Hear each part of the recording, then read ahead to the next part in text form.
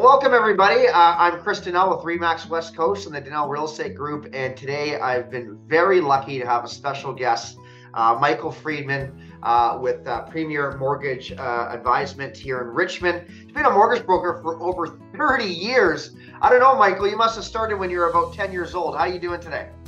Good. Thanks for having me. Yeah, I lie. I say 15 so I can get under the under 50 mark. There you go. There you go. Well, thanks for. I know you reached out to me in early or late last week, and we were discussing, what's going to happen with the interest rate. Or is it going to be held? Is it going to go move up? Is it going to move down? You gave me some really great information that I thought I needed to share this with our clients. So tell me a little bit about kind of what has happened over the past 24 hours and what's going to be happening in the next 6 months to 12 months here with the interest rates. Okay, so it was widely expected that the Bank of Canada was going to hold the overnight rate at 5%, which they did. Inflation is starting to ease. There is still some concern with inflation, and that's the prime driver of why rates have moved up. However, I think the Bank of Canada is now getting the feeling that things are starting to subside with inflation.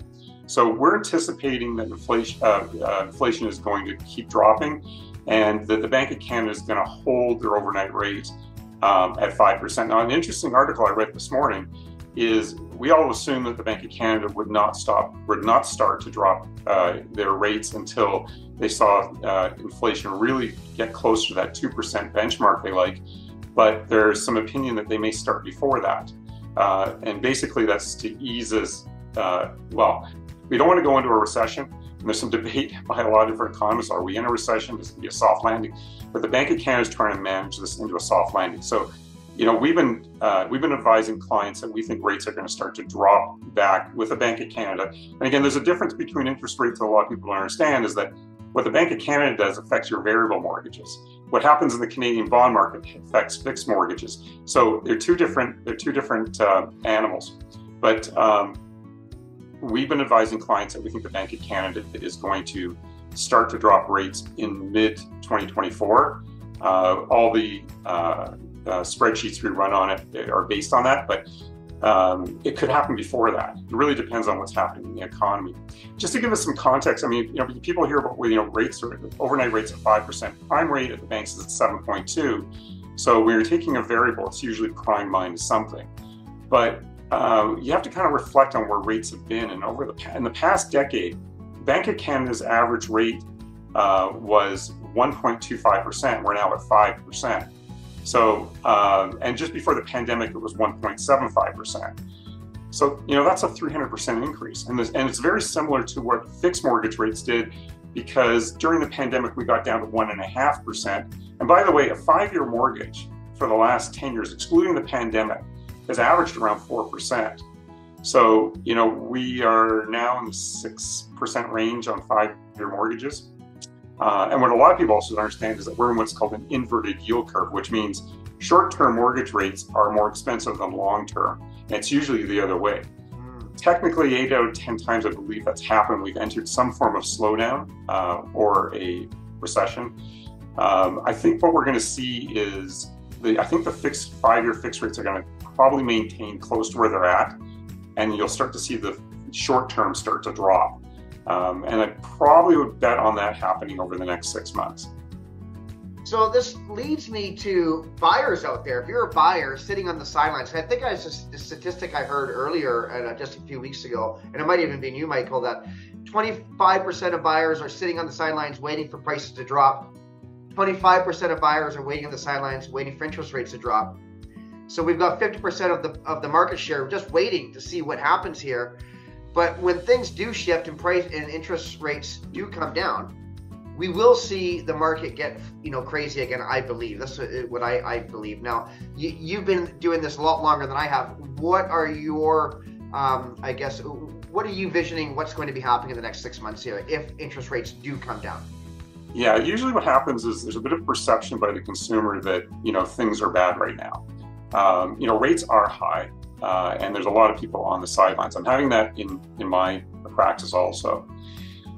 What believe is going to happen, what I've seen happen in the past in different cycles is, I think this time what will happen is once the consumer believes that the Bank of Canada is on hold, which it looks like they are, you're going to start seeing some people come off the fence. Interesting enough, I had like 6 appointments get booked like within 3 hours after that rate announcement. Oh, and really? you can all see it's about discussions about different aspects of buying and refinancing. I think the next step where more consumers will start to come off the fence is once they hear that some of those fixed rates are starting to drop, probably on the short end, you'll see another bunch come off the fence. And I think you'll see a cascade back into the market once the Bank of Canada drops their rate, probably by a quarter ish or whatever they're going to drop it in the next 6 to 9 months. The problem with that is it's hard to tell people that this is a great market to buy in where rates are. And there's some things you can do to mitigate what high rates are so you can take advantage of rates coming down. But typically what I find in this market, it's a great market to buy in because there's not as much activity. Could you overbuy? What's that? Not much competition. There still is competition in some smaller markets.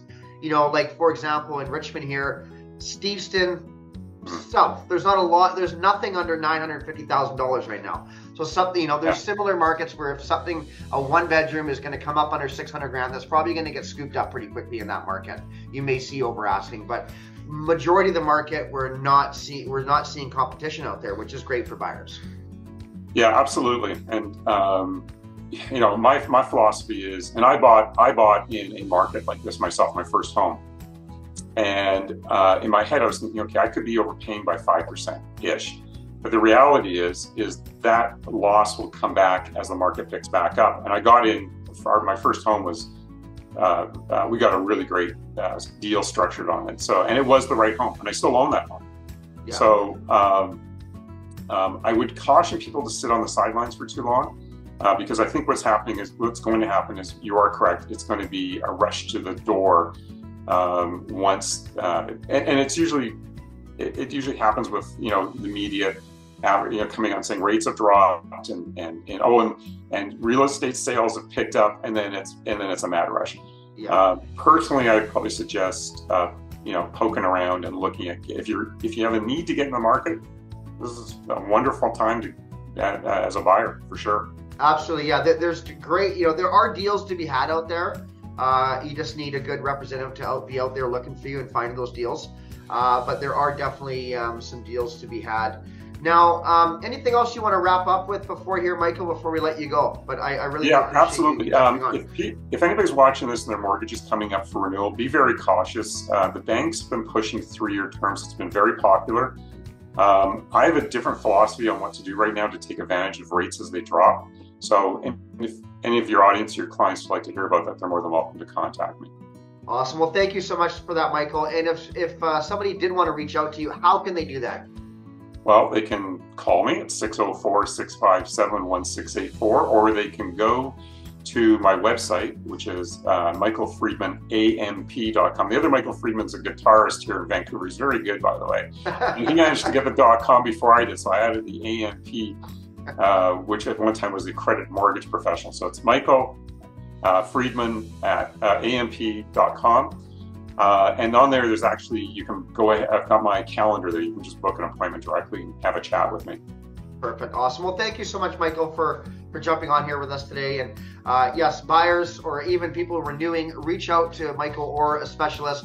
You got to get on hold of this.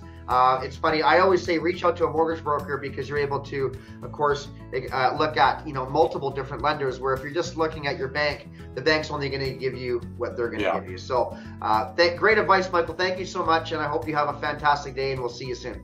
Thank you. Thanks for having me. Take care.